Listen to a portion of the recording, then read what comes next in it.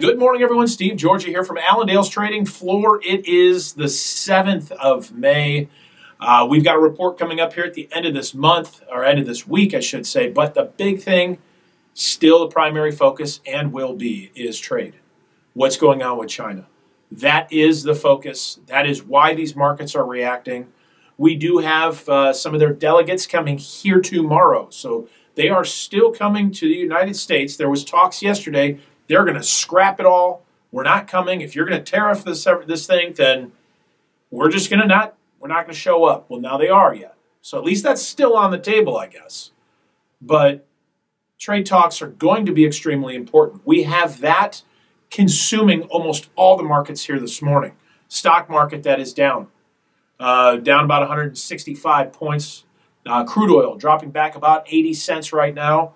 You've got the grain markets that are lower. Now, that's after seeing planting pace at a very, very slow pace. 23% planted right now for corn. We're at 6% for beans. Very slow spring wheat planting pace at 22%. And so we know we've had some issues getting this crop in the ground. There's still rain in the way for the next 1 to 5 day forecast. Still very wet. There is some opportunities here as we get through this, though. If the forecast remains a little bit drier for that 6 to 10. But looking at things right now, it is still very slow. So that doesn't matter. It is all about the trade. It's all about the talks and how things are progressing. So continue to watch that. Continue to watch the news wires. That's what's going to bring this market back from these levels. But when we look at things here this morning and the negative attitude, that negative attitude crosses everything. And so it is commodities as a whole giving more of this downturn this morning. So we'll keep you guys in front of that. That is the main focus right now as we get closer to this report. But do we get to any kind of trade talks here? Do we put these tariffs on here on Friday?